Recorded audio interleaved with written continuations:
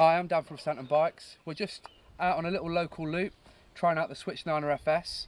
We're about a mile away from where this thing's made at our unit in Matlock. So we just thought we'd stop and just give you a little rundown of how things are going with this project.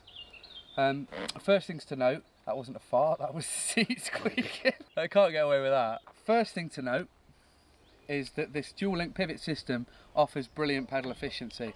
I'm climbing uphill on this and I promise you it's just as easy to climb as it is on the Sherpa, which I thought I'd struggle to say, but it is a really pedal efficient bike. And this is to do with it being a dual link pivot system. So it means that the instant centre is above the chain line, and it's a variable instant centre because it's dual link pivot, so it's basically pivoting around here at all times.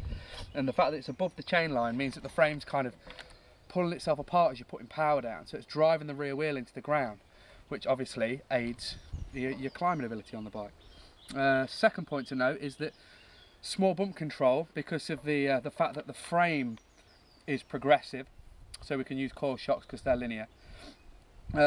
It's the actuation of the frame. The rear wheels is moving at 2.4 to every 1 millimetre at the shock. So the small bump control is really noticeable. It's just eating everything up as you're going through your start of the travel. Thank you very much to everybody who's already put a deposit down on these.